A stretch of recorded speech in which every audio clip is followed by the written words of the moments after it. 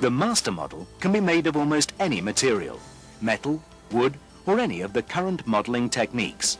Anything which won't hinder the silicon rubber from hardening. Tape is placed on the master and coloured to form a split line that will be visible through the silicon rubber. The master is then suspended in a casting frame and rods inserted to form the gate and provide venting during casting.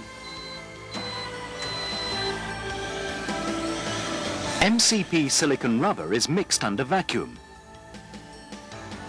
then slowly poured over the model.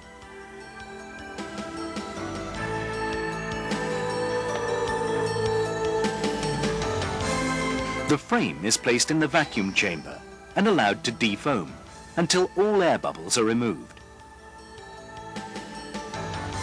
The silicon rubber is cured in the oven,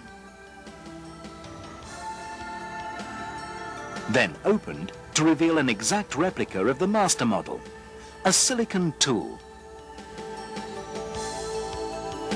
To cast a prototype, a release agent is applied to the surface of the tool and the two halves clamped firmly together.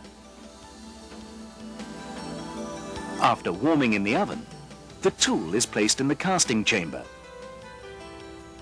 Resin components are carefully measured and colouring pigment added if required.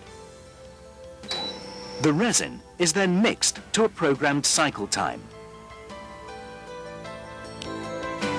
When the vacuum reaches maximum level, the two components are automatically mixed together.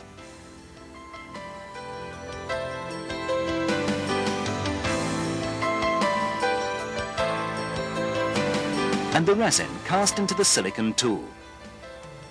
The vacuum is then leaked, and the incoming air pressurizes the resin to ensure complete filling of the cavity. When fully cured, the prototype is carefully removed, and the tool ready to be used again. Hand finishing is necessary to remove the vents and gates. The result is a prototype of high quality with a flawless finish.